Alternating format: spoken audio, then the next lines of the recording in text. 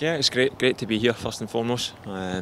It's an exciting times ahead for the club and for myself, so I'm delighted to be here. Just on today's game, it's great to get minutes under my belt. It's been a little while since I've had a game and got the minutes in, so great to get 45 minutes. You see a great hit out for the boys before next week's game.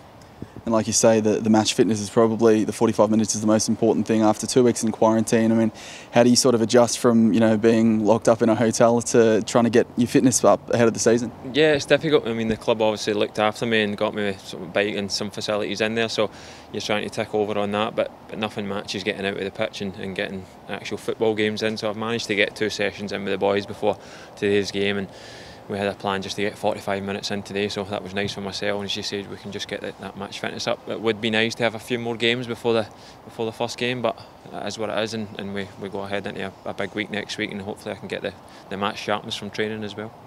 And for yourself joining the club, I mean, it's obviously been a while since it was announced, but when you did make the decision to come down under, I mean, what was the biggest contributing factor there? As I was mentioning before, a lot of Glaswegians around the place, but I'm sure a very aspirational club for you as well, and I imagine you're at the point where you still want to do a lot. I mean, what was the main factor for you coming here? Yeah, I've always looked in my career that I wanted to go and try and play in a different country, so when this opportunity came up, I spoke to the manager, obviously spoke to Kenny, and it's exciting times for the club. I mean, it had instant success when the club started out, and it's probably underachieved a little bit in the last couple of years. So hopefully the new manager, the new players that have come in, we can bring a bit of success back.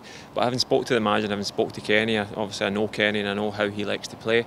I know the standards he sets, and the manager was the same. The way he wanted to play excites me. So I'm just looking forward to implementing that out in the pitch. And you know what it's like to play for a big club that really wants to achieve a lot for the Wanderers. What are the goals, I suppose, both for yourself and as a team this year?